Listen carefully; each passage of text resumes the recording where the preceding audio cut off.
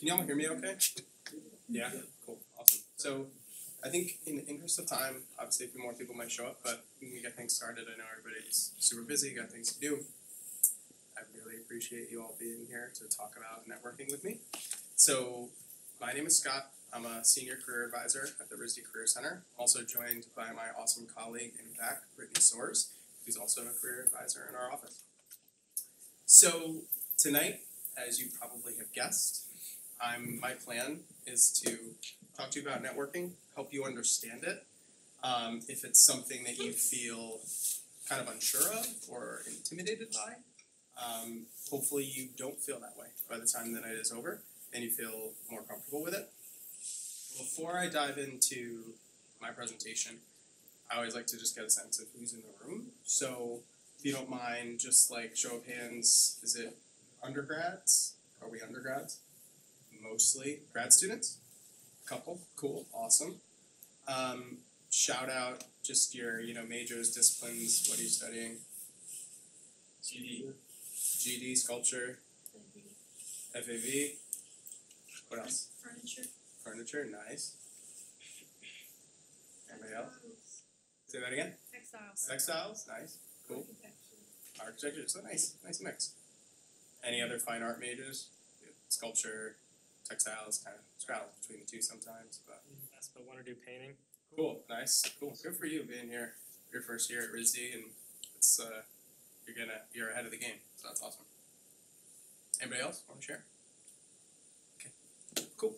And thank you to everybody who did the check-in too. It just kind of helps us know who's coming to our events and who isn't, which helps us reach more people too, which is useful. So, what are we going to talk about? So, the three main things that I'm going to cover tonight are going to be really what is networking, because I think it's a word that sometimes can be misunderstood, or people can kind of attach like negative vibes and feelings to, and understandably so in some cases, but hopefully by the time we're done, you have a deeper understanding of networking and feel better about what it is. Also going to share resources that you can use to network better. And then lastly, how to reach out to professionals. So one of the things that I encounter, and I think all of us in our office encounter really frequently, is people are like, I want to reach out to professionals, I want to talk to people, I want to, reach out to alumni and learn from their career paths, but I don't really know what to say, I don't know what the etiquette is around that, I don't know how to go about it, which is a completely normal and understandable thing to feel that way. And hopefully by the end of the night, you have a better grasp on that and feel more comfortable with it. So that's the game plan. Sound good? Cool. And I should say, if at any point y'all have questions or something isn't making sense or you want to clarify, raise your hand, interject. Like I'm down to, have it be conversational, and this does not have to be me just talking at you the whole time, so do not be afraid. If you have a question, chances are somebody else has that exact same question, so do not be shy to ask whatever's coming up in your mind. Cool. So, to jump off, what even is networking? Like I said before, it's kind of a term that gets thrown around a lot, and sometimes we hear it and we're like, kind of have a vague sense it's something we should be doing, but we don't really know how to go about it or why it's valuable. So I'm going to spend a few minutes talking about it. One thing I want to bring up right off the bat is you're all here at RISD, and so in this moment, you are already a part of the RISD community.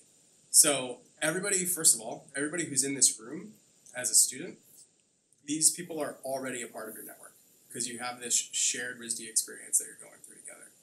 Also, to the point of what's on the screen right now, you also share a RISD connection and a RISD community with alums. And so that's, showing a select few for alums here that are really cool people who've done some impressive things. I won't go too deep into this, but Mar Figueroa is a RISD illustration alum who started their career doing really impressive freelance illustration for clients like Apple, Netflix, Nike, I believe, as well. And actually, since then, has transitioned into more of a fine art painting practice, which is really taking off for her and doing really impressive work. So somebody who's really straddled that design fine arts line in a really impressive way. Joe Gebbia is a GDID grad that many people might know the name, co-founded Airbnb. So somebody who's definitely gone on to have a really impressive entrepreneurial career path post-RISD. Similarly, Yalitza Jean Charles, illustration grad who founded Healthy Roots Dolls, which is a company that designs and makes dolls specifically for girls of color. And that was an idea that started in a RISD illustration class and then was developed, and now you can find Yalitza's dolls in Targets across the country, which is pretty sweet. So somebody who, again, like really impressive entrepreneurial career path. And then lastly, Kara Walker, who's a very well-known artist, installation artist, painter, printmaker, does a lot of work based around, you probably are familiar, but does a lot of work based around kind of race and sexuality, and is one of RISD's MacArthur Genius Award winners, which if you've never heard of it, is a pretty ridiculous award. So you get $500,000, no strings attached, to advance your practice and do what you want, which is like pretty amazing. There's a very slim amount and percentage of people who've gotten this award.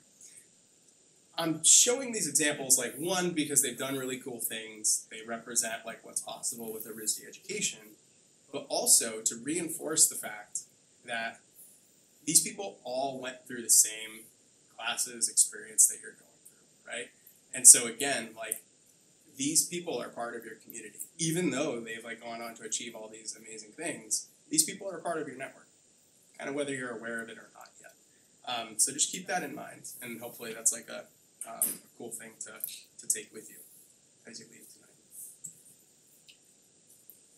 I also want to share just some quotes on networking that I've come across over the years that I think are good to keep in mind and help kind of frame what networking is really all about. So this one is, networking is more quality and less quantity. It's better to form a solid connection with one new person than a liquid connection with 10. So basically what that's saying is that networking is not about how many people you know. It's not about being able to say, I have 100 professional connections, 200 professional connections. It's more about the quality of those connections and what you gain from them and what you learn from them and what you're able to share with that person. So just keep that in mind when you think about networking. Another quote is, if we create networks with the sole intention of getting something, we won't succeed. We can't pursue the benefits of networks. The benefits ensue from investments in meaningful activities and relationships. So I think this one is just a good reminder that the things that you are passionate about and the communities that you join are ways for you to authentically and organically develop a network. So like an example of this that you might think about is if you're a part of like a student club or an organization on campus that aligns, like just off the top of my head, the Brown RISD Game Developers Association, if you're interested in like gaming and game design. That group, you join that group because you're interested in that kind of work, because you're excited by that kind of stuff. But that actually, like that genuine, authentic passion for that kind of work is actually helping you create a network. Like you join that group and those people become a part of your network, and they are a part of your network now and even lasting after you graduate too. So you'll see this pattern throughout the talk tonight, but just keep that in mind that like sometimes a network comes from finding community and finding groups that you feel like authentically connected to and aligned with. So just keep that in mind. And then this one is, networking is not just about connecting people, it's about connecting people, people with ideas, and people with opportunities. So I think the main takeaway here is that, again, it's not just about being able to say, I know this person or I'm connected to this person. It's more about what do you derive from that relationship? What are they sharing with you? What are you able to share with them? And I'll talk about this a little bit more in a minute, but what opportunities are you gaining access to because of your network and because of the relationships that you've built that maybe you wouldn't have access to otherwise? Another important thing, again, this kind of goes back to this point of like the networking word kind of having a negative connotation sometimes. The network is really just a support group of people. Then those people might be professionals, they might be family, and they might just be friends. That's really all it is. And again, like that term gets thrown around, but that's the core of it. And that support group can help you in a lot of different ways, but I think two of the key ways it can help you is those people in your support group can help you learn and gain access to relevant knowledge and tips related to the career path and industries and kind of jobs and opportunities you're pursuing. And also can actually literally provide you with opportunity. Like you might discover opportunities, whether that's an internship or a job, or it's an artist's, call for entry, or it's a grant, or it's an exhibition. You might discover opportunities that you otherwise would not have known about unless you were a part of that community or connected to that person. So the network can be helpful in these kind of two key ways.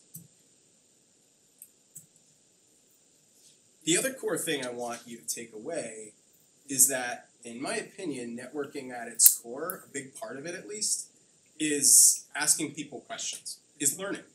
It's basically the act of learning from other people's experience. So when you think about having conversations with professionals or having conversations with RISD alums or having conversations with your peers, like other students that you're curious to learn from, you can think about it almost like, what are the questions I want to ask? What do I want to learn? What do I want to discover? So I'm just going to cycle through some questions here that I think can be helpful, especially if you're kind of not sure how you might reach out and ask questions of a professional or an alumni. These are some questions that you can think about using. So for example, what types of projects do designers work on in your studio if they're professionally working in a design studio or similar kinds of contexts? What skills are most valuable for designers to have at your company, at the company that this person works at? What tips do you have for creating a portfolio in the blank industry, fill in the blank? More on the fine art side, what do you look for in the artists that you show or represent at your gallery if you were talking to somebody who's a curator or a gallerist or along those lines? What advice do you have for an emerging artist like me who does the kind of work that I do? What are the most important things that an emerging artist like me should be doing to support their career path earlier in their career? And this could be applied to anybody, but what's the favorite part, what is your favorite part of the work that you do? And this can be revealing in terms of really understanding what somebody's passionate about or really understanding what drives them to do the job that they do or to create the work that they do or whatever the case may be. So there's a million other questions that you could ask, but I think sometimes when I meet with students, this is one of those questions, which is I don't know what to do with the conversation, or I don't know what I should be saying, and this can be a helpful guide. But really at the end of the day, just ask yourself the question, what am I seeking? What do I want to know? What do I want to know that I don't know right now, that I think this person who's at this organization or this artist who does this kind of work, what do I think they might be able to help me understand better? And that, if you start with that question, your networking conversations can kind of flow from there. My other big piece of advice, and as we move through the presentation, and I'm going to demo some things, and this will get kind of more visually engaging. I know I'm kind of throwing a lot of bullet points at you right now, but I'm kind of trying to ground us in context. My other big philosophy and belief around networking is that it's helpful to develop a strategy, develop a plan around it so that it becomes manageable and becomes something that you can tackle a little bit at a time, instead of it being this big mysterious thing that you don't really know what to do with. So here's my advice. Start by maintaining a list of your favorite design studios, architecture firms, production companies, animation studios, artists, or cultural organizations, museums, galleries, nonprofits, whatever the case may be, whatever you're into. Start to kind of take stock of, oh, I see this out in the world, and I align with this. This gets me excited. I would like to be a part of this kind of work. Start to kind of track that and make a note of those places and build a list. Then from that list, you can set aside some time each month, every couple of months even, if that's what you can manage, to dig into those organizations, to research them, to try to explore who's working there, who's affiliated with these organizations, and who might I connect with? How can I start to expand my network to reflect these places that I'm really interested in and learn about these places that I'm really interested in? And then, so the kind of last step is start to reach out, once you've done that research, start to reach out to these new connections, or keep in contact with existing ones. If you've already reached out and had conversations, you can periodically check in with people that you already know just to update them what's going on with you, or ask them about additional things that you haven't had the chance to talk with them about. This is a really simple, just Google spreadsheet that you can kind of use as a model, in a sense, for what that kind of networking planning and strategy can look like. Yours doesn't have to look like this. This works for me. I've seen it work for other people. But whatever your system is, develop a system.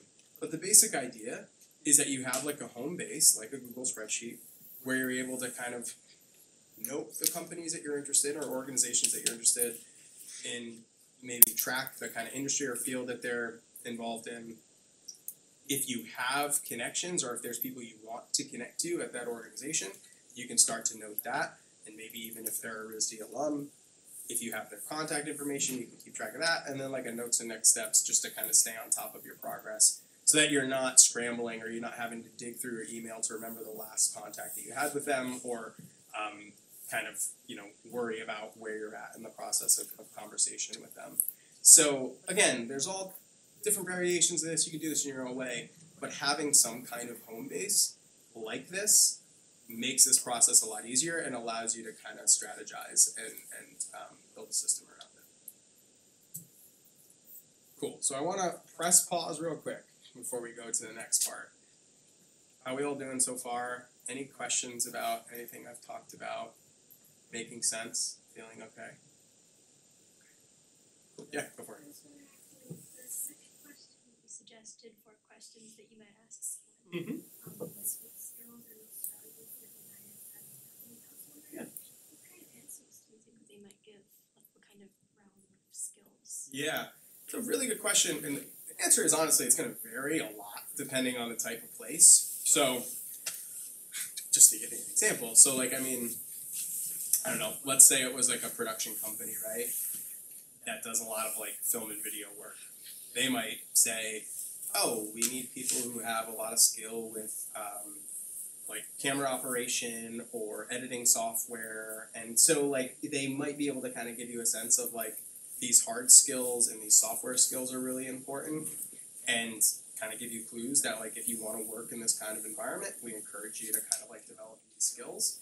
But that's going to look really different depending on the environment, right? Like if you then go to like, let's say you were talking to somebody who is a sculptor or installation artist who runs their own small studio where they're making, but they also might employ like a small group of other individuals.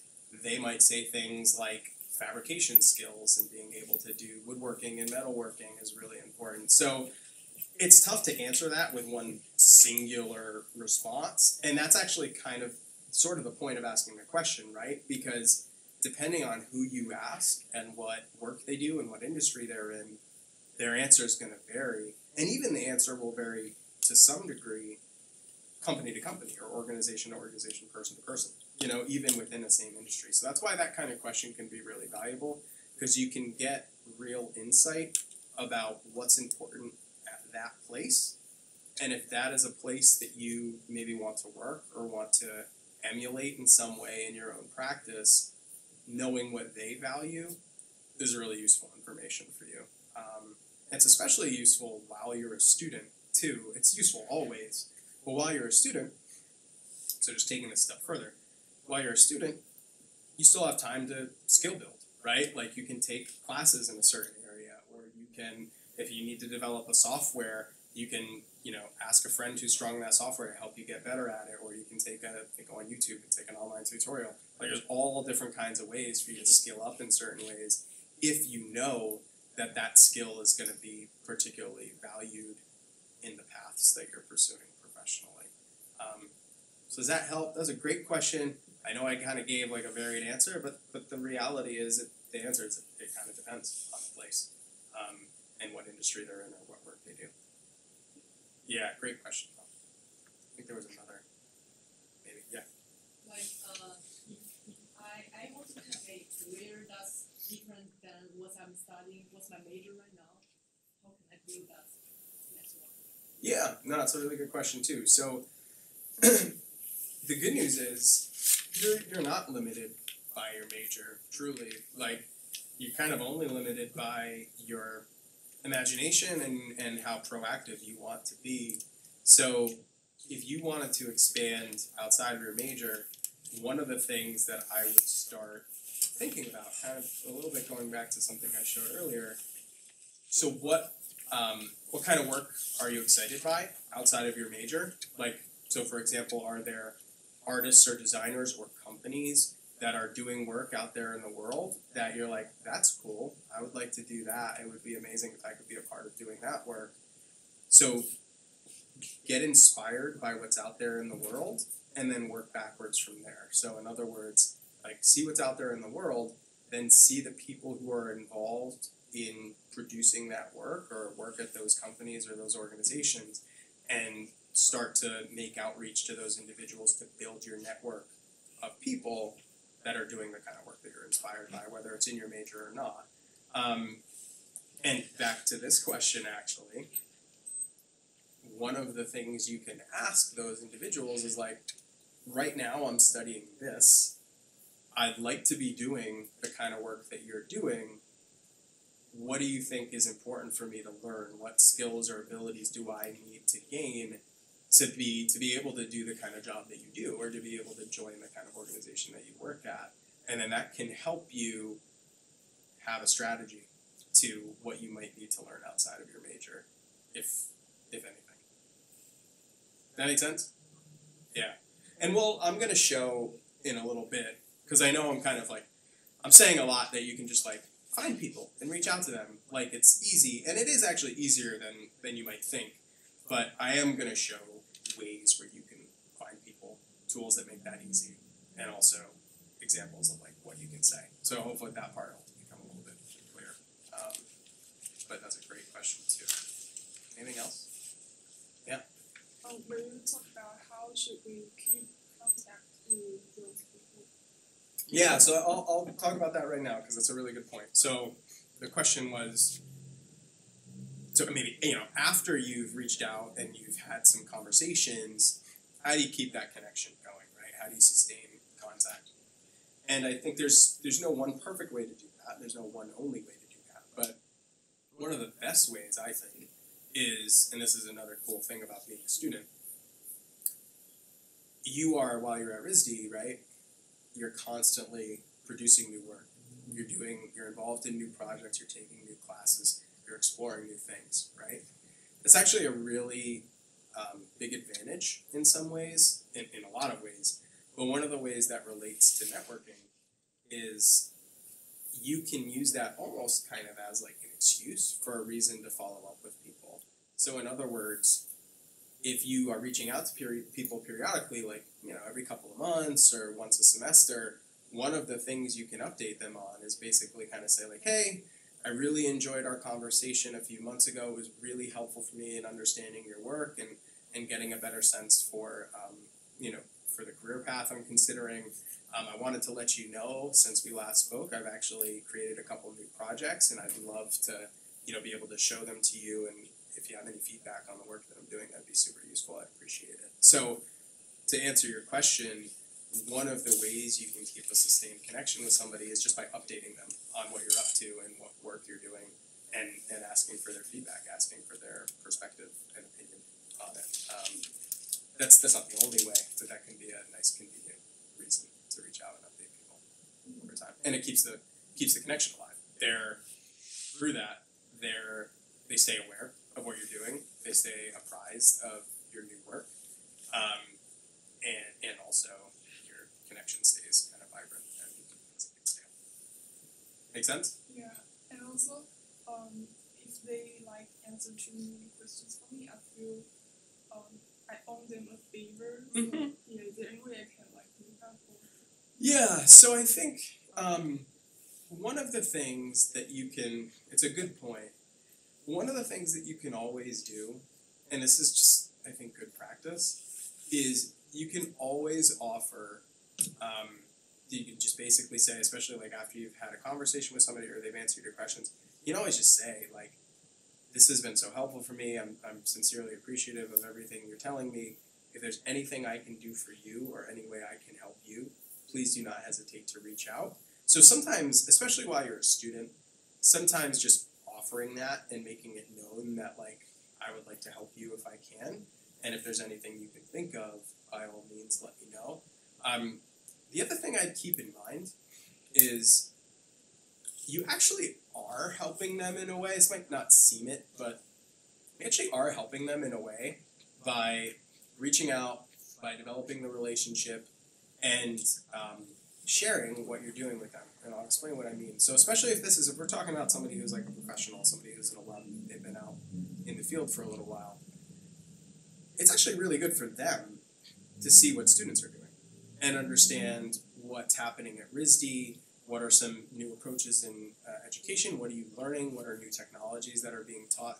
That's actually useful for them to know, because that's helpful for them to get a perspective on what the student experience is. It also can help them if they are involved in hiring at their company and sort of want to stay connected to emerging talent that could maybe join their studio or firm. So in a way, it's a reciprocity. There's like a benefit to both sides, even though it might seem like you're getting all the benefit.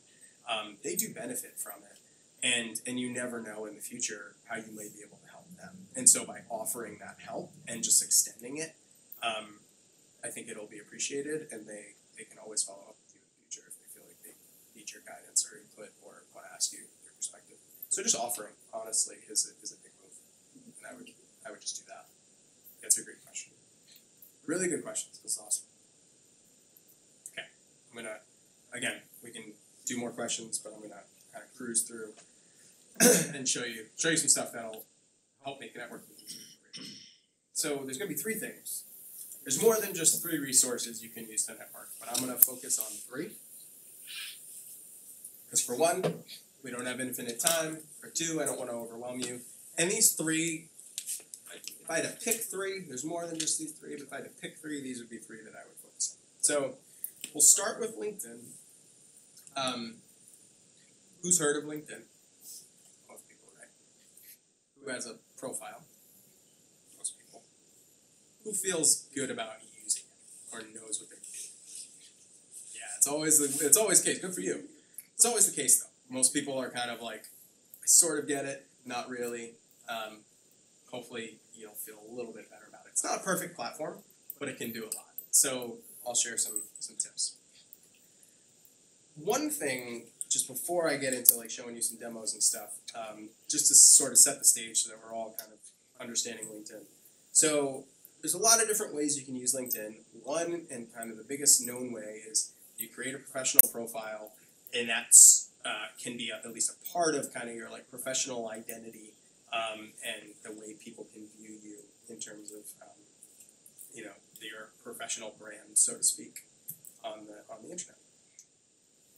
These next ones are sort of lesser known resources or ways to use LinkedIn that I'll show you that are also really cool too. So it's a very powerful tool to research creative industries and pathways. And it's also super powerful if you want to network and build connections within specific organizations or studios or companies, which we'll demo. I also just this graphic is nice. It's actually dated at this point, so it's actually more than 722 million members. It's probably in the 800s, if not more. But it's worldwide. So the point with this is that it's a worldwide platform. So regardless of whether you are from the United States or you're from another country, or you want to remain in the United States after graduation, or you want to go and live and work in another place, either your home country or elsewhere, chances are LinkedIn could be useful because it's such a global presence, and there's people that are part of the LinkedIn network across the world. So it's a helpful thing to keep in mind regardless of where you see yourself ending up down the line. a couple other like stats from LinkedIn just to kind of like prove its reach and value. So like I said, 700 plus million members in 200 plus countries. There's also 50 million companies that use LinkedIn, which is just like a mind-boggling amount. It's kind of wild to think that there's that many companies in the world actually, but I'll show you this, but companies have the ability to create company pages on LinkedIn that they sort of manage and control, and those can be really, really useful. Also, 74% of users that were surveyed said LinkedIn helped them in researching, finding people, and also researching companies that they might be interested in. And this one's a pretty mind-blowing stat too. 94% of recruiters and hiring managers, also known as talent acquisition professionals in some circles, people who hire, in other words, 94% of those individuals are on LinkedIn and active, which basically means that if you're interested in getting hired for a job or an internship, there's a good chance that people who are involved in that process are on LinkedIn. So it might be a good idea for you to be active on the platform too. I'm going to start by showing you a profile in a second. This will make more sense as I visualize it. A couple of key sections. I'm not going to spend a ton of time on the profile. I'll show you a little bit tonight. Please know that if you really want to do a deep dive on your profile and get feedback and opinion on it, you can come to our office. You can make an appointment. You can come to drop-ins, and somebody will be more than happy to like look at your profile and offer suggestions and potential areas for improvement. So we'll touch on it a little bit here, but we won't spend too much time. But the key sections for a LinkedIn profile, the top, which is like your tagline and summary. There's a featured section where you can share work, which I'll show. An experience section, which is similar to the experience section you'd have on your resume. Skills and endorsements, which is also similar to what you might have on a resume, but there's some really cool things about what you can do with it on LinkedIn. Recommendations, which I'll show you, which is kind of a unique LinkedIn feature that doesn't really exist on a resume in the same way. Before I launch this, sorry, I'm going to back up. Okay. So I'm going to show you a little video screen recording I have of an alum's LinkedIn profile, and I'll kind of narrate as we go through it.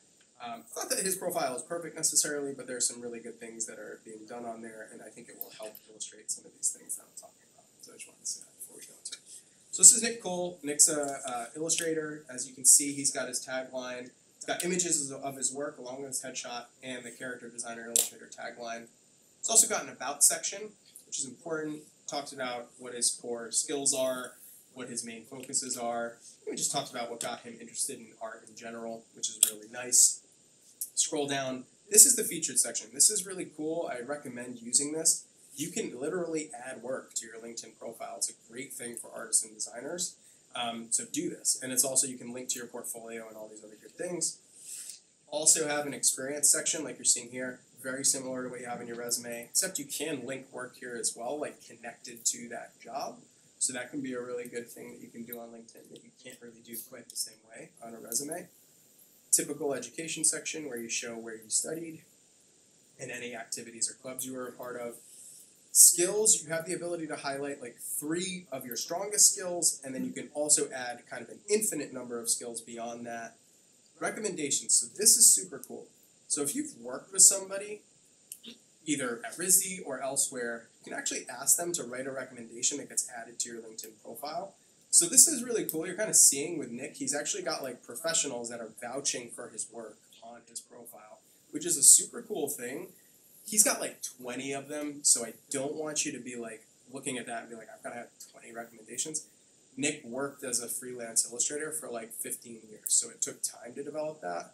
But if you've done an internship, or as time goes by, you do internships and you work, or you've, like I said, you've got an on-campus job and somebody could recommend you for that, it's a nice feature to add to your LinkedIn because it's cool for somebody to hop on your profile and then see that somebody else is like vouching for what it's like to work for you. That can be potent, and it's like you can't really do that on your resume in the same way. So I know that was like super fast-paced.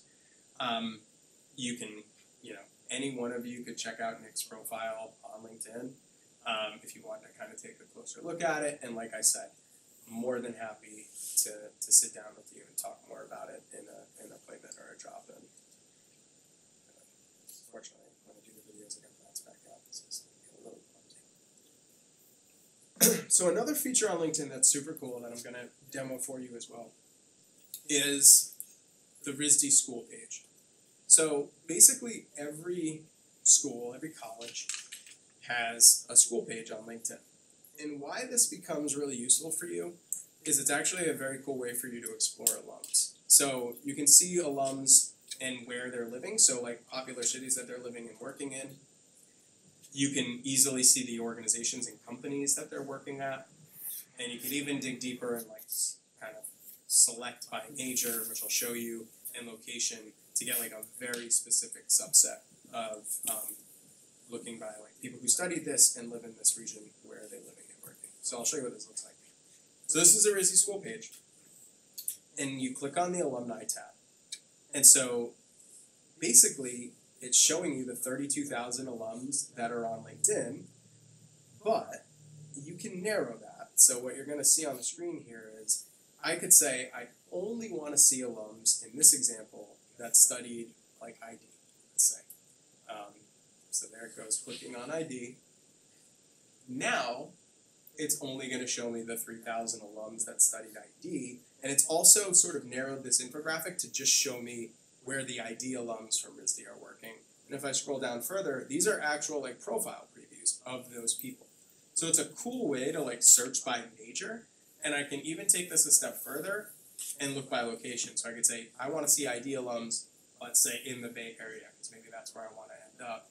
And now it's sort of subset that even further, giving me a preview of the top places that they work, and then the profiles of those individuals as well. For any of these, if I'm like scrolling and curious, or I see somebody who's like working at a place that I'm curious about, I can literally click on these profiles. So like I could click on Sophia here because maybe I've heard of Smart Design where they work and I want to learn more, or I want to potentially even reach out to Sophia. It makes it a really cool tool. I like how visual it is. I like how there's like the infographic piece. And it does allow you to kind of slice by region and by major, which might be a particularly useful way to explore alums depending on where you want to live in it. And it is worldwide, it is global. So I picked a city in the US, but you could do this for really any country that you wanted to if you don't want to remain in the US.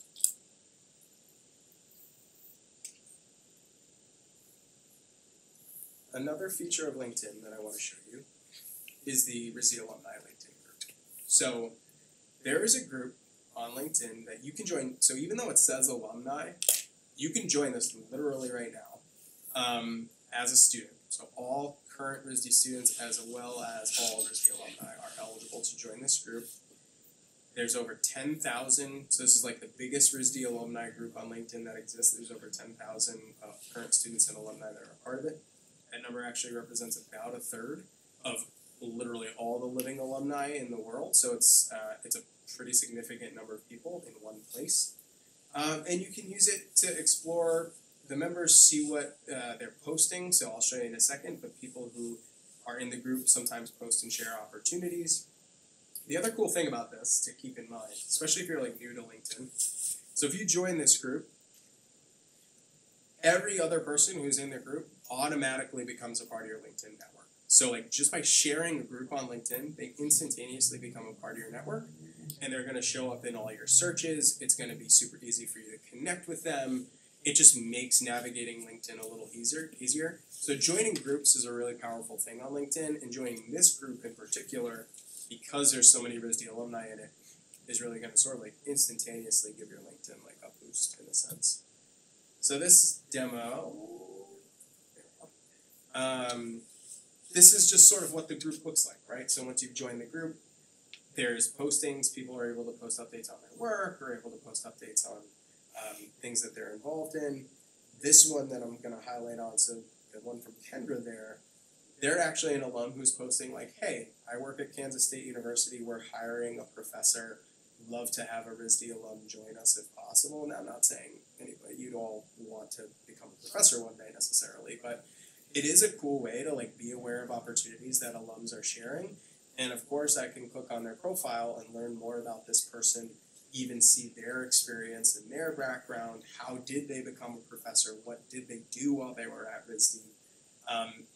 LinkedIn is powerful in this way in that you can see people's career paths. Because it's essentially their resume online, you get to kind of see what did they study, what were they doing while they were at school, did they do internships, did they do work study positions, and it just helps you sort of get a picture of like, how did this person get to where they are? Not that you have to copy another person's career path necessarily, but it can be informative and help you kind of make decisions about what you want to do. And like I said, the LinkedIn group you can find opportunities on there. People share stuff. This is another really potent thing. This will be the final thing I share about LinkedIn, which is I mentioned those company pages. So again, there's like 50 million companies that are on LinkedIn. So not every company is there, but there's a good chance that if you like have a company or a studio that you're interested in, they might have a presence on LinkedIn. And kind of similar to what we were doing with the RISD page earlier, there's a cool way for you to kind of like search these company pages. So I'll show you in a second, but basically you can go to the company page and search for RISD alumni and see if there's RISD alumni working at places that you're interested in. So I'll just show you an example. So like let's say I'm an architect and I'm interested in Gensler, which is like one of the top architecture firms out there. Literally just type in Gensler into LinkedIn, find their company page, go to their company page. A lot of good stuff on here, but I recommend checking out that People tab, which we're going to click on in a second. When you click on that, this might look kind of familiar, right? This is sort of like what was on the RISD page. But what you can do is say, I only want to see people who work at Gensler who went to RISD. And now I see that there's 57 employees at Gensler that are on LinkedIn that studied at RISD. And if I scroll down, I'm literally seeing the people, which is really cool. And you can see their different roles and understand what, different departments they're in and whatnot. But if anybody piqued my interest, I'm a click away from clicking on their profile and, like I said before, exploring what their background is, what did they do while they're at RISD, so I can see that, like, for example, Allison was a Maharam Fellow. So if I want to be a design strategist, maybe doing the fellowship might be a cool thing for me to explore. And of course, so it's kind of two layers to this. Let me back up. So we're out to talk about networking. So I totally encourage all of you to like be brave and make outreach to people and just put yourself out there. But even if you're nervous about that, think about all that you could learn just by kind of doing this like investigating, right? Like just by looking at people's profile, just by seeing what their path was, just by learning about where alumni have ended up and where they're living and working. Like even before doing outreach to anybody, just this kind of stuff on LinkedIn can be super informative and useful. So I just want to kind of say that even if you're like hesitant to reach out to people, I still encourage you to do this type of stuff. So sort of a kind of secret, not intentional secret, but something that's maybe not as well known is the fact that RISD has alumni clubs and groups. So there's actually an alumni office at RISD that is responsible for supporting alumni and organizing these clubs and organizations so that alumni have easy ways to stay connected and easy ways to network and continue to build relationships even after you're done with RISD. So there's actually over 50 alumni groups, and they're kind of divided into two different categories. So there's 20 plus that are industry related. So in other words, you'll see some examples on the screen in a minute, but so like in other words, like RISD alumni that work in animation, for example. There's literally a club for that. There's also 30 plus regional clubs. So what that means is RISD alumni that live and work in a specific area.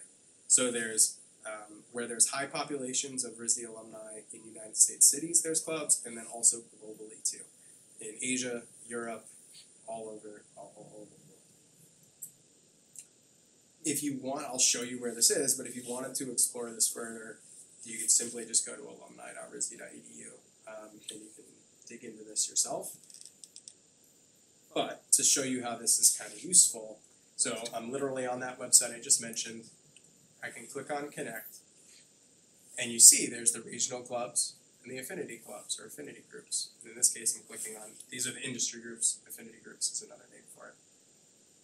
And you can see as we scroll down, there's a pretty wide range of clubs based upon the different types of career paths and opportunities that RISD alumni pursue. It's a pretty awesome thing. And let's just say in this example that I'm interested in entrepreneurship and maybe starting a business one day. There's a RISD Women in Business Club, right? And I can go into that, and on that page, I can learn about what the mission of the club is and what they do, but I can also see the group leaders. So you're going to see that in a second.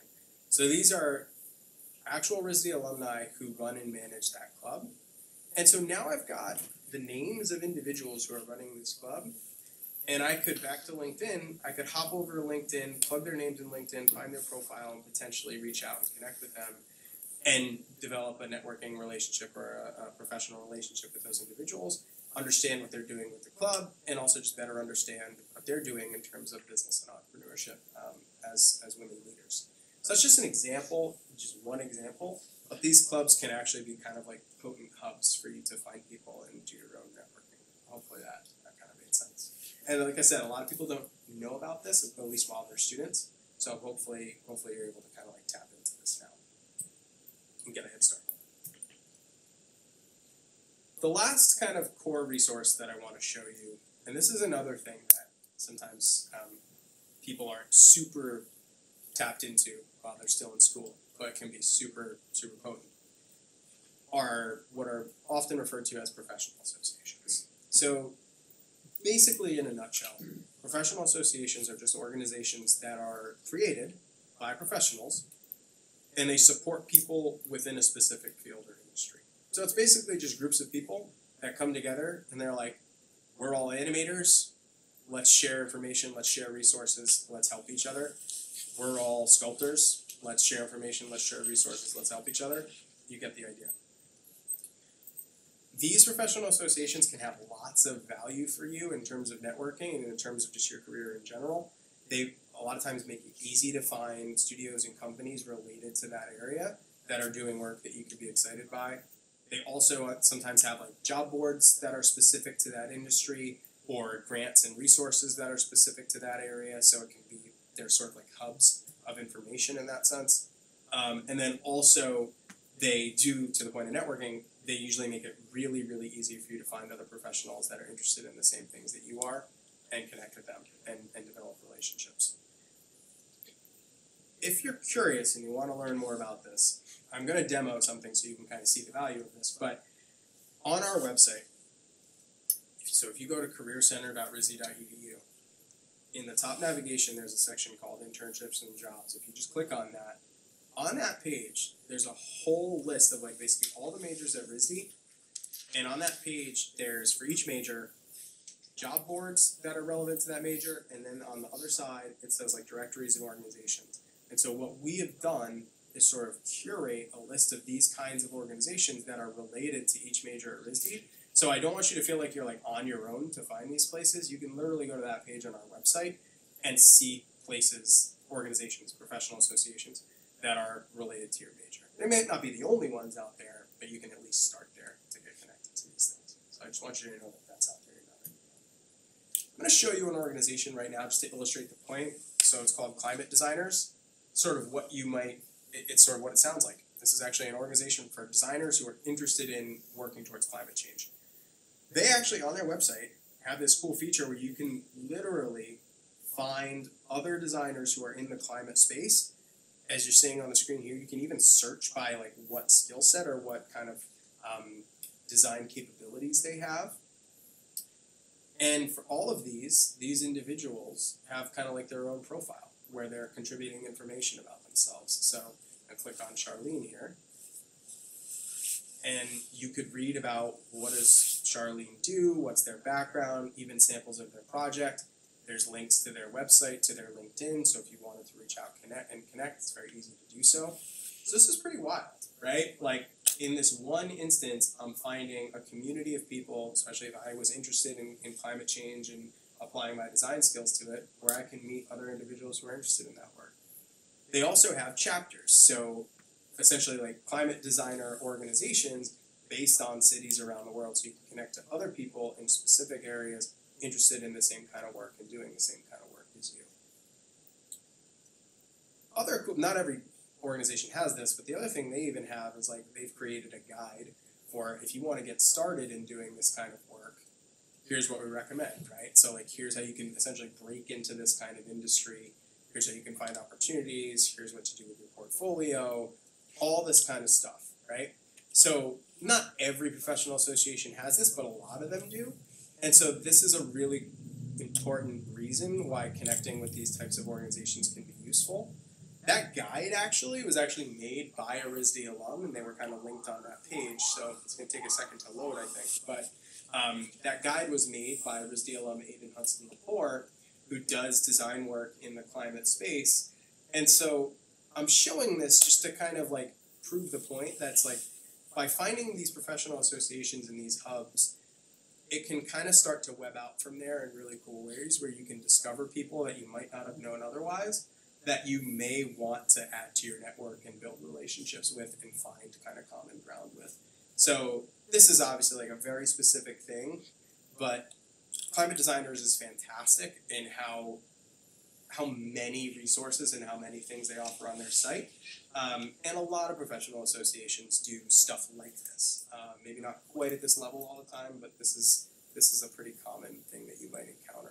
So I just wanted to show it as an example of why these associations can be really powerful hubs for your networking activity.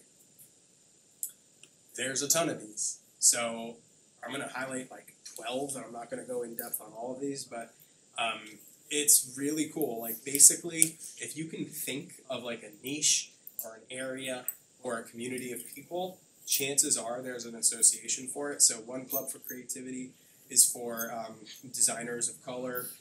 National Organization of Minority Architects, an association made up of minority architects, as you could guess. American Craft Council for craft-oriented disciplines. POW Arts is Professional Organization for Women in the Arts. AIA is for architecture. AIGA is for graphic design and visual communication. Women Who Create is an organization that aims to advance and spotlight female creators. IXDA is the Interaction Design Association, so if you're into UI, UX, interaction design, physical computing even, really cool organization. That one doesn't have a name that's up there, but that furniture illustration is the Furniture Society, which is great for furniture designers.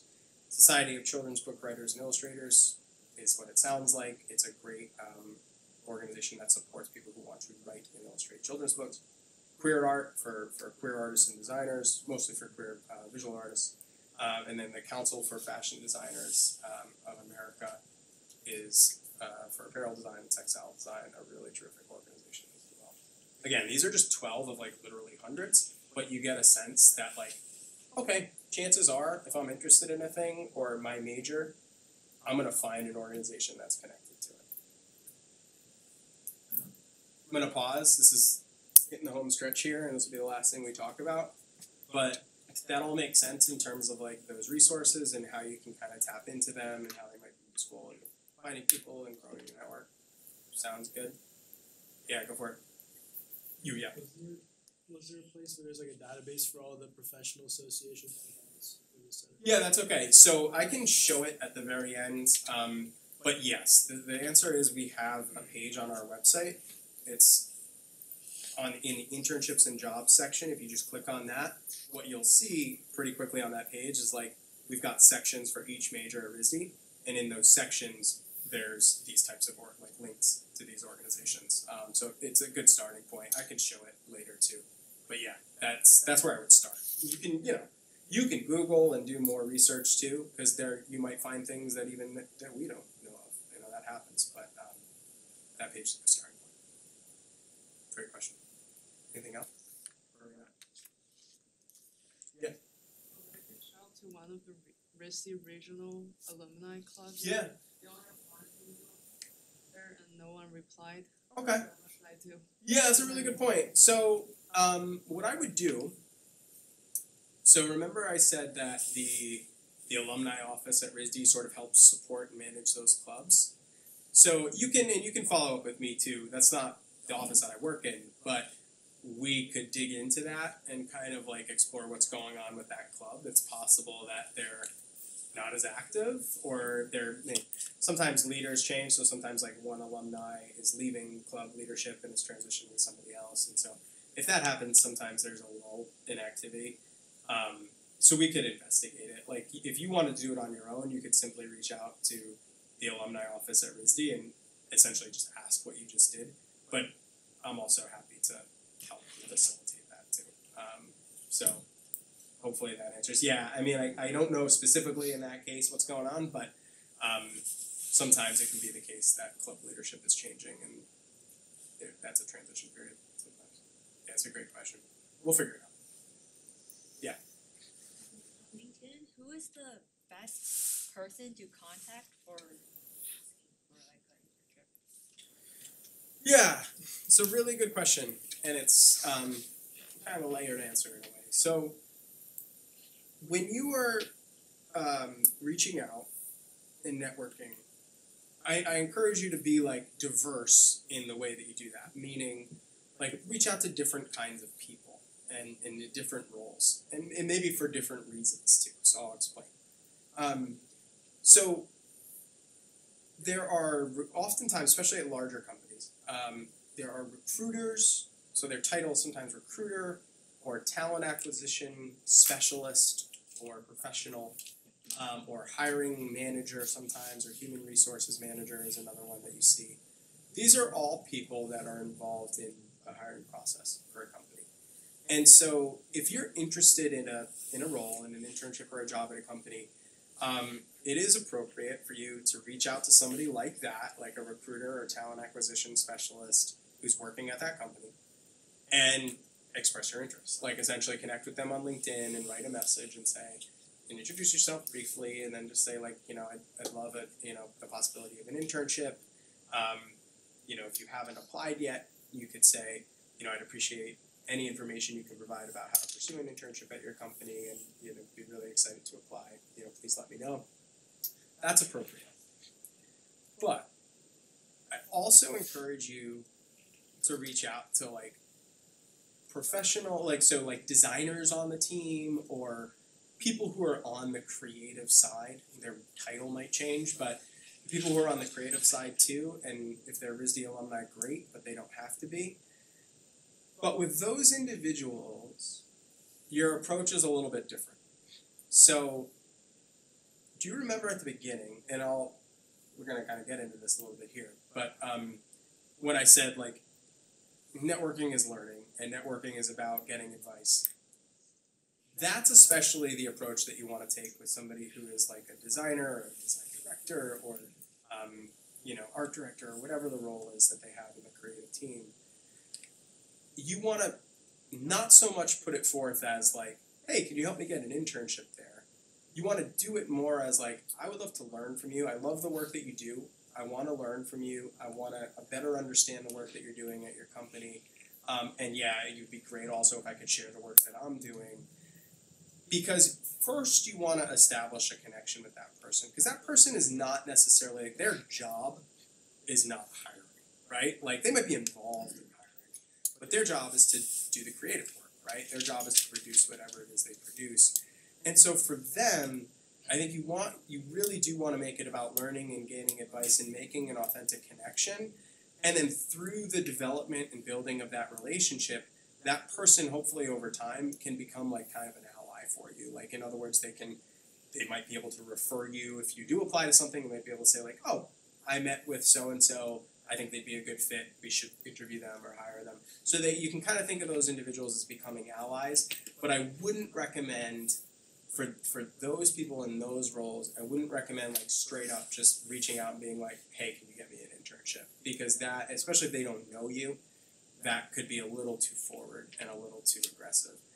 So I know I'm kind of saying two different things, but it's important to keep in mind, like if the person is a recruiter or talent acquisition professional, like their job is hiring. Their job is finding talent for that organization.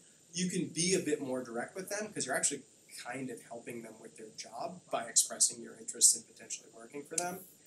If it's somebody who's on the creative team, that approach is maybe a little too aggressive, especially if you don't know them. Yeah. That makes sense? It's a really good question and kind of a nuanced answer, but hopefully that you can see the division there. But to come back to it a little bit, my advice is connect with lots of different people at the organization. So ideally, if you can find recruiters and talent acquisition professionals, you connect with them. But hopefully you're also connecting with people on the creative team at different levels. You know, even like people who are closer to an entry level hire, people who are more managers, art directors, creative directors, etc. Getting different perspectives and learning from different people in the organization is always a good idea too. Is that great question? Did that answer it? Cool, awesome. All right, I know we're getting low on time here, and you've all been terrific. So I want to try to wrap us up as quickly as possible. So, like I said, it's I think a pretty common thing that people are sort of like, okay, like I want to make sure that I'm kind of approaching this in the right way and saying the right things. So when you're reaching out to professionals, I had a few tips for you in terms of like what to actually say, like in the outreach. So especially if you don't know somebody, if you're reaching out to somebody that you've never met before, keep it short. So short and sweet, make it very accessible for them. Briefly introduce yourself and explain how you learned about them. So maybe you came across their LinkedIn profile, or maybe your professor mentioned their work in a class and you explored it through that. Could be anything. Express your enthusiasm for that person's work, for what they do. Like, why are you reaching out and connecting? Because you're excited about what they do and you kind of feel connected to it or aligned to it in some way. And this, back to the point we were just making, portray yourself as an advice seeker. So make the outreach about learning, about asking for advice, asking for help, not so much about, can you get me a job? Or can you get me an internship? Or can you hire me for a freelance opportunity? Especially if you don't know the person, that could come across a little too aggressive. And then limit your ask in that initial message to like one pretty easy minor thing. Like again, just make their life easy. So here's just a rough example of what this could look like. So this person is reaching out to this individual, Lynn, who the context behind this is that Lynn is a director of creative placemaking at LISC, which is, if you've never heard of it, is just an organization that works to support creative cultural projects in local communities. So it's actually a really cool position and a really cool organization. So in this case, Ramel is reaching out to Lynn because they found them on LinkedIn. Okay? So Ramel says, "Hey Lynn, my name is Ramel. I'm a senior at RISD studying sculpture. I came across your profile on LinkedIn, and it was so great to see that you're a grad from RISD working in the public art sector as the director of creative placemaking at LISC. Most of my personal work involves creating interactive sculptural installations that engage the public and encourage a sense of community. It's something that I'm really passionate about, and I hope to continue to do that work after graduating. I would love to connect with you. I'm hoping we can speak briefly sometime about creative placemaking and the work that you do at LISC. It's really inspiring to me to find an alum working in a field that I'm excited about. I would be grateful to learn from you. Thanks. Look forward to hearing from you." So the ask, right? So they're establishing why they're interested in them. They're kind of forging a connection between the work that Lynn does in this case and the work that they do as a sculptor. And their ask is basically like, love to connect and chat sometime. Like that's it. They're not asking for an internship. They're not asking for, can you give me a grant so that I can do a sculptural installation that I want to do? Like, we're not making this big ask before we've started to establish a relationship with the person. So, everybody's tone is different, and you might have a slightly different language and tone here, but this will give you a sense of how you can approach it. So that would be the outreach that you might make if you've never met somebody and you're trying to kind of like start up a relationship. In terms of the actual conversation, so hopefully that email turns into like a Zoom conversation, or you meet for coffee, or you have a phone conversation. So when you get to that stage of the conversation, here's what I recommend. So one of the things you want to do, and I'll talk about this in the next slide briefly, but you want to be able to prepare like a brief, what's kind of called an elevator pitch. It's basically just like a succinct introduction, so that when you're meeting somebody for the first time, you can explain who you are, what you do, what you care about in 1 to 2 minutes, roughly. I'll give some more tips on this, but it's basically just like you thinking about how do I want to like convey what I do and what I'm about to somebody in a short amount of time so that they can like understand what I'm about pretty quickly. You also want to come to that conversation ready with some specific questions. So just remembering back to when we started, I had that list of questions that you can be asking people. That's what I mean. You just want to come in with like, what do I want to learn? What do I want to ask this person? You also maybe want to be prepared to show your work in case they ask. You could certainly bring it up too. You could say like, you know, if you're up for it, I can show you my work real quick. I'd love your feedback or your opinion on what I'm doing and how it relates to what you do. So you might want to be prepared to do that. And then this is a kind of forgotten thing, but especially towards the end of the conversation, always ask like if they have any ideas for other people that you should talk to either in their organization or in other orgs or other companies or organizations you should connect with. The idea behind this is that like this one person, their network and their suggestions can then help you grow yours, right? Like they may have suggestions of places and people that you should connect with that you would never have thought of. And so you're kind of leveraging that person's knowledge to help you grow and expand your own network. So I mentioned the elevator pitch, and this will supposed to be the last thing. Don't get too intimidated by this, and don't like stress out about whether you have this perfectly. This is something that you just kind of like work on over time. But this is basically just like thinking about what's unique about you, what do you care about, and why do you do what you do as an artist or a designer. So it's just a few prompting questions you can think about to help you with this. So what do you make and why do you make it? That's actually like just answering those two questions is actually kind of a really good basis for an intro or elevator pitch. What kinds of questions do you like to explore, or what questions drive your artistic practice or your design practice? What types of problems do you like to solve and do you enjoy working on the most? Or what aspects of your creative process, be that artistic or design, are like most important to you, or do you think are like maybe unique to the way that you work specifically? So I'll go back and I'll take photos if you want to take a photo of that.